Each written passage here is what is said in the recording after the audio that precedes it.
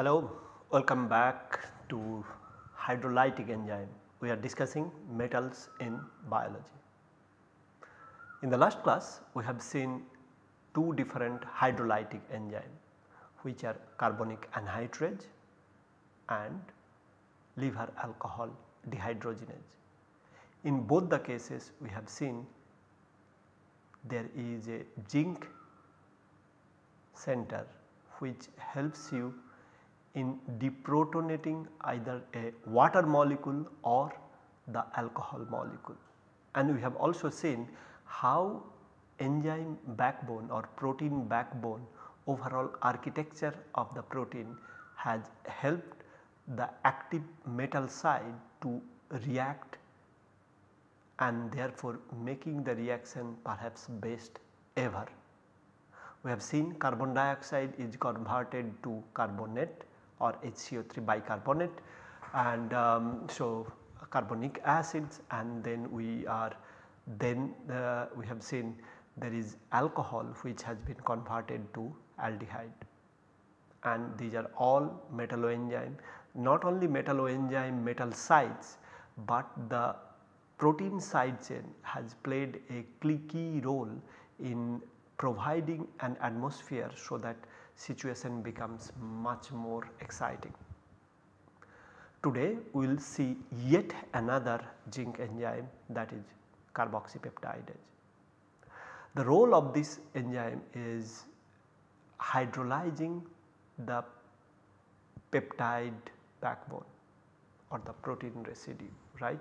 So, peptide backbone which are nothing but consisting of the amide bonding that can be hydrolyzed. In any case this peptide backbone or peptide bonds are quite strong. They are not that easy to hydrolyze because these are amide. Amide hydrolysis is difficult because there is nitrogen lone pair which is delocalized into the carbonyl moiety of the amide, right. Now such a seemingly difficult reaction is rather easy for an enzyme to cleave. There are many occasions where it is or many steps where it is required to cleave a peptide bond, and that is where carboxypeptidase comes into the picture. As we mentioned, it is going to be a zinc enzyme, 2 histidine and 1 glutamate is there. Quite interestingly, this is not monodentate carboxylic acid binding to metal, it is a bidentate glutamate binding on the metal. So, these sort of carboxylic acid, aspartate, glutamate, if required they can act as monodentate, or in some cases just like as you have seen here, it can act as a bidentate ligand. This switch of the denticity from monodentate to bidentate sometimes is crucial to open up one coordination site for the substrate binding. So, depending on the need, this carboxylic acid side chains from the amino acid backbone or the peptide can be really coordinated with the metal center in a monodentate or bidentate fashion. Well, the spontaneous hydrolysis of such peptide backbone is very slow, right. Itself, that is what I was mentioning, that this cleaving such bond is not that very easy, but this simple enzyme which is consist of the zinc and 2 histidine and 1 glutamate, now we can see that these reactions are very facile. Okay. In the last class you have seen 2 zinc based enzyme, but today we have just seen one, but none of these 3 zinc sites you see are having exactly same coordination. So, in each of the cases the complexes or the coordination complexes that nature has designed are completely different. Although metal is same, all of them has one thing is common, at least they have 1 histidine in majority of the cases, that is what we will see. But more interestingly, these ligand systems are different from different enzyme, right. Once again, this carboxypeptidase is very good in hydrolyzing this amide bond into acid and this the corresponding amine. Well, we were interested in seeing how this reaction is working, right. That is what one of our major goal. that can be done if we are trying to get the crystal structure of this compound, right. So, obtaining crystal structure with a peptide backbone is not that very easy, because the moment a peptide backbone is there, it is going to be hydrolyzed, because this is too good in hydrolyzing a peptide backbone, and this is where a suitable inhibitor is needed to gain insights into the peptide binding pocket for the hydrolysis by this zinc enzyme, right. So, this inhibitor which inhibits its normal activity of peptide backbone is or has to be something special, where the enzyme or the zinc site is not able to hydrolyze it very easily. It was glycyl L-tyrosine that is used in this case, as you can see over here. This is glycyl L-tyrosine that is used. This is your zinc site, this is histidine, and that is glutamate. Of course, other proteins backbone or the residue peptide residues are over there. So, number of side chains are coming into the picture, and there is hydrogen bonding overall in helping docking the organic substrate right at the metal site. So, this inhibitor, which is otherwise not a good substrate for undergoing hydrolysis, gives a glimpse of the potential substrate binding pocket. If you have a amide over here which need to be hydrolyzed, where it can bind, what are the potential hydrogen bonding site by which this organic substrate can be appended. So, such a crystal structure is quite valuable. Of course, you can also see clearly the active site 2 histidine, 1 glutamate, and that other water molecule that was there is now replaced by this amine group from this inhibitor, right. Now, if you look at the mechanism of the reaction, and the reaction we are talking about the peptide hydrolysis, these hydrogen bonding will also come into the picture, and these residues mainly will be the one which we will say in the next slide once again. Let us look at it. This is, I understand, little bit complex to look at, but if you zoom down to one structure at a time, it is easy. So, these all are from Lippard's book. Now, you can see that this is drawn as a zinc 2 histidine and 1 glutamate and 1 aqua molecule. Here no protein residue is there. There is 1 glutamate unit that is hydrogen bonded to the water molecule. There is a arginine sitting right over there, and there is another arginine which is waiting or just positioned over there. As you can see, these are not playing too much role right now except this glutamate. Now, your main active site is over here. This is where the chemistry will happen, but these side chain or protein residues are there present. Now, the moment the desired peptide that is shown over here, it is little complex structure. If you are not paying too much attention, this is going to be little difficult to look at. Otherwise, please pay little close attention. You will see that this is the organic substrate or the peptide that is going to get hydrolyzed, right. Now, the positioning of this organic substrate is such that the moment zinc hydroxide is generated and the substrate is there, hydroxide is going to zinc hydroxide is going to attack on this amide carbonyl unit very effectively. To make the substrate oriented right in front of the zinc hydroxide, you needed this arginine. That arginine, of course, glutamate is still there, which is helping in deprotonating this water molecule. Also, see, all these side chain, not only these are limited with these 2 arginine, there are much more, we did not show everything, but all these side chain of the protein of the architecture from your enzyme will also be extremely crucial in hydrolyzing your peptide backbone, as you can see over there.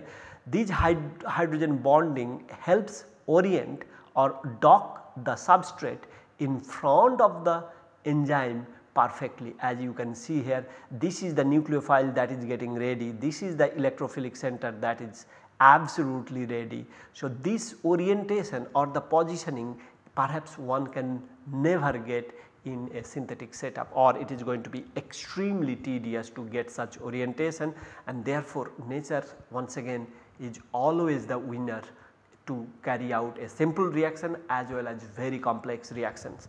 So, next step would be the deprotonation of water. So, now you have a zinc hydroxide formation, you still have 2 histidine and 1 glutamate. As soon as this zinc hydroxide is formed, as you see, it has attacked on the carbonyl site. Now, this sort of tetrahedral intermediate is formed over there. You have a hydrogen bonding from the arginine once again with your desired carbonyl or amide compound. This hydrogen bonding is there. This is also definitely the whole peptide residue with a carboxylate unit appended from the peptide backbone is helped docked or helped positioned perfectly by this another arginine, which is arginine 145, right. From the side chain 145, it is really perfectly positioned. Okay. Subsequently, it is a hydrolysis mechanism, right. It is one of the easiest reaction one can think of. You just need to add water molecule across the amide, all then subsequent rearrangement, or if you see by pushing arrows, you can see how things are going on over here, from here to there. Okay. I think, I mean, this is a very simple reaction, and this seems like a very complex reaction over there. It is not. Only take home message I would really like to have you is the enzyme did not leave even a simple reaction to be done in a lazy or very slow manner. It has evolved in such a way such as even a hydrolysis reaction can be done by the help of all the protein side residue, and by minimizing the energy and perfecting the orientation, this reaction becomes extremely feasible. The rate of the reaction becomes 10 to the power 8, 10 to the power 10 times faster than the non-catalyzed reaction. So, that is once again the beauty of these enzyme or any metalloenzyme. So, this has to be appreciated. The type of job that is done by enzyme is quite great. But then again, all these understanding in the enzymatic setup are not always that very easy. A lot of cases what has happened that that enzyme is capable of doing a reaction, but no idea we have as a reader, as a researcher, we do not have any idea how nature is doing all these reaction in a stepwise manner, because studies on those enzymes are not always that very easy. Getting crystal structure, let us say, for each and every step is near impossible, and this is where synthetic intuition or synthetic chemist, inorganic chemist in particular comes into the picture, right. They try to understand how things are going. If it is not feasible to do these experiments in the enzyme, because enzyme is a great catalyst. The definition of the great catalyst is it will not allow you to see any of the intermediates that very easily, because the reaction is great, right.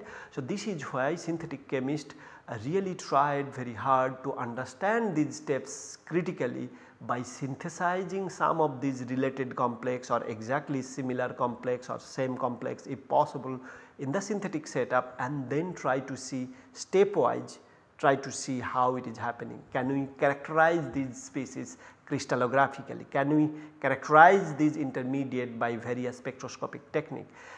All these things becomes quite handy in really understanding the enzyme, right. So, in a way the realization of the synthetic community or the scientific community how nature works is quite phenomenal, right, and quite important as well, because some of these studies can lead to discovery of new medicine. For example, if someone is suffering from a particular disease which has to do with the particular metalloenzyme, by understanding that metalloenzyme will have tremendous effect in developing a new drug or to provide a particular solution to solve the issue and to save people's life in many cases, right. So, we will keep on understanding these mechanism in greater details, but let me then next discuss the other enzymes which are hydrolytic enzyme, but not really mononuclear. So far we have seen only zinc and these are only one zinc present, right. But there are other hydrolytic enzyme which can have dinuclear center, right. One of the reason why nature has chosen this dinuclear site is simply nature wants better control on the reaction, or nature wants the deprotonation of water, let us say at physiological pH by every metal, and by utilizing water molecule is not really always possible, right. Of course, you have to utilize water molecule to produce hydroxide in case of the biological condition or in our body and everywhere, but it is always not possible to create a hydroxide under the physiological condition for a given metal. Okay. So, in those scenarios what has happened that these two metal centers are put together to make sure that this deprotonation is happening, or the pKa value of OH is such that so that it is getting deprotonated and providing hydroxide at pH 7 range. Okay. So, lot of metal centers, lot of enzyme centers are actually a dinuclear one.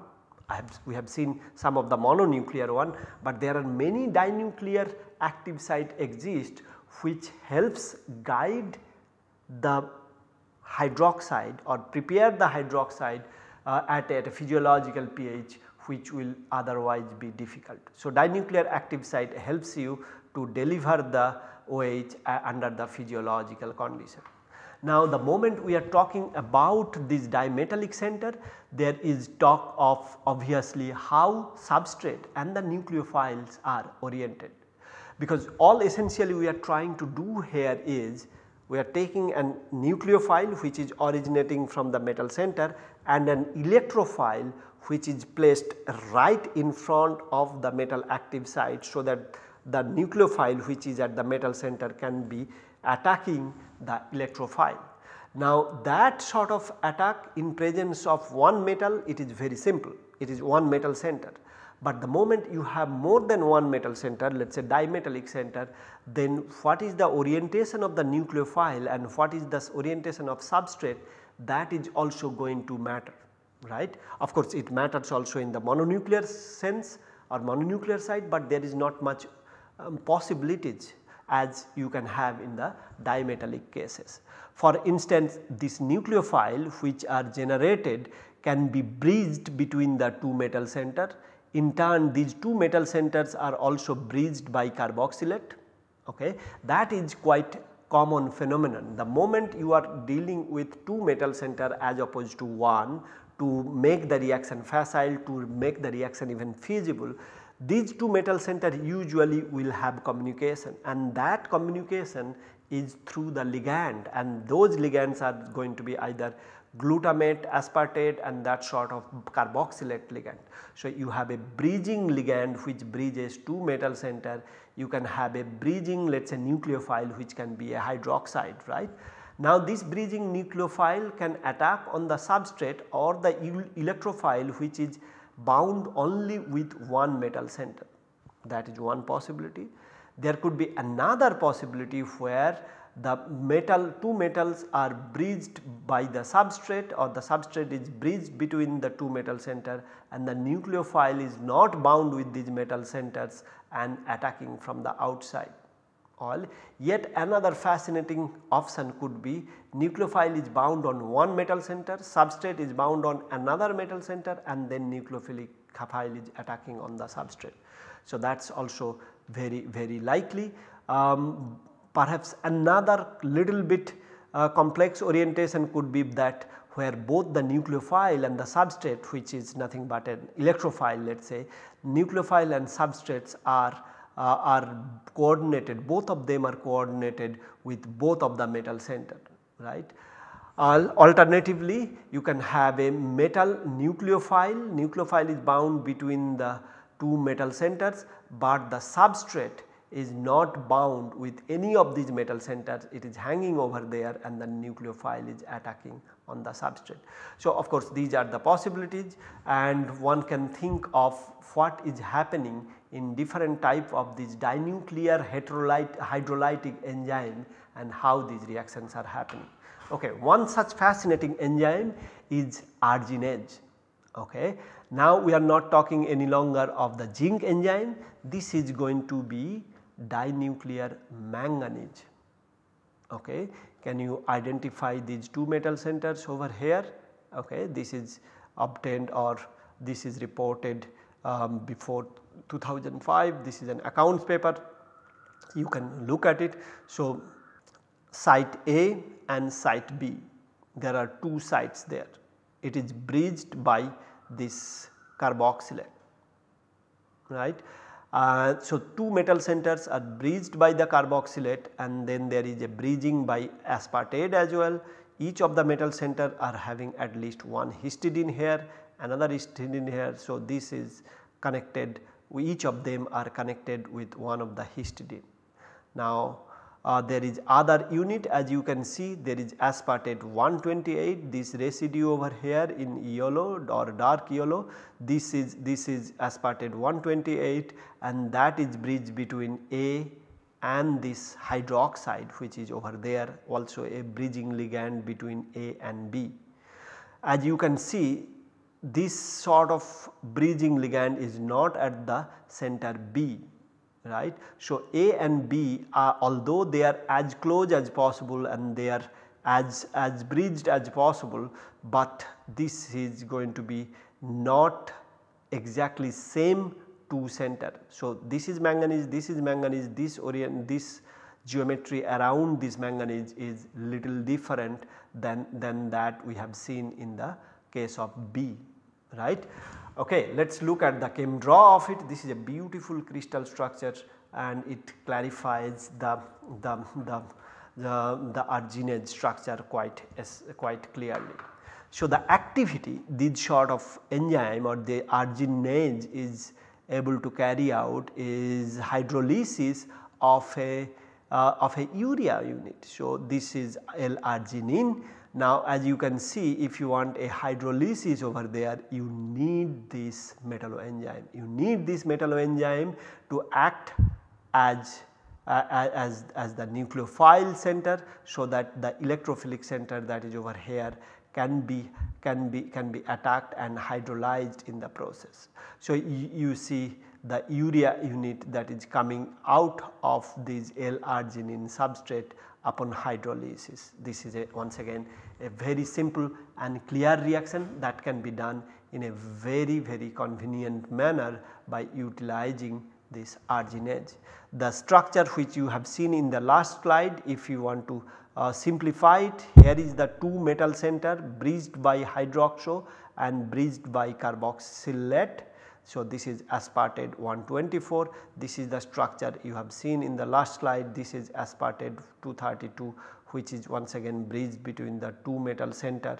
Another aspartate is there, which is a bidentate coordination from this aspartate. Now, aspartate 128 is mono coordinated with manganese and mono coordinated or or singly interacting with the hydroxide through hydrogen bonding, right. In the overall, you see the arginine is getting converted to L-ornithine and urea, right. So, the hydroxy that is over there will be attacking on the arginase, okay, in the arginase active site in the arginine substrate. Let us look at the enzyme mechanism a little bit in detail. So, this is proposed in 1998 by Lippard's group. Once again, so we have a dimanganese site, all other ligand residues are not drawn for clarity, of course they are all present over there. So, the proposed mechanism goes in such a way where this bridged hydroxo that is the nucleophile bridge between the two manganese center. This will now then attack at this electrophilic center. You have a generation of this tetrahedral intermediate. Still things are hydrogen bonded, glutamate 277 is still there, hydrogen bonded between these two NH2 group now, and this is now a quite interesting tetrahedral intermediate, right, fantastic intermediate. It is a simple just a nucleophilic file attacking on the electrophile. From there on this L-ornithine comes out and it attacks, it comes out overall your glutamate still there hanging on to the urea that is getting generated. So, rebound will happen, or you just push the arrows, you will be able to see the urea is forming and the L-ornithine coming out. Overall 2 manganese site is coordinated with the urea. Initially it was coordinated with urea, this urea hydroxo, this is now coordinated by urea. You have double coordination from here and double support from the hydrogen bonding. That is phenomenal, and this is once again I think it is very important to realize that designing such a simple yet effective catalyst in synthetic laboratory is not going to be easy. Enzyme or the nature, that is why it is so brilliant, and we have to just appreciate the nature that how it is really done so effortlessly. Now the water molecule will come out, will come in and urea will go out. Overall it will give rise to manganese aqua complex. This aqua complex then will undergo the deprotonation to give the manganese hydroxide intermediate. As you can see, the redox state did not change throughout the catalytic cycle. So that is one of the factors that remains constant in this hydrolytic enzyme. These redox state of the metal remained constant. You do not see any advantageous reaction, you do not see any oxidation reduction of the metal center. That is essential because our main reaction is the hydrolysis, which is a simple reaction. If it gets complicated by electron transfer, I think that is not a desired one. So this is why once again nature has chosen the metal center which are not too reactive in terms of the redox chemistry, or even if they are little bit reactive, nature has controlled its reactivity in such a way so that no redox chemistry is needed to be discussed in the context of the hydrolytic enzymes. So we have seen zinc which is redox inactive. We are now seeing the manganese also can do it in a dinuclear fashion, and all those side chain is really placing things perfectly for the L-arginine to get it converted to L-ornithine, and the urea moiety is now really perfectly positioned. It can be taken out and water can come in and things can go on. So in the next class we will try to see how synthetic efforts, preliminary or first synthetic efforts are done to understand the mechanism of these enzyme. So these are the proposed mechanism actually coming out of the synthetic studies, because this is once again this is where one can have some control on how things are and how perhaps it is going. Proposing everything and gathering some support or evidence in favor of the proposed intermediates are not really that easy in the enzyme. So this is where again the synthetic chemistry setup is required, and that is what we will see in the next class. Till then keep studying, we will come back soon, and if you have any queries please feel free to post them. Thank you very much.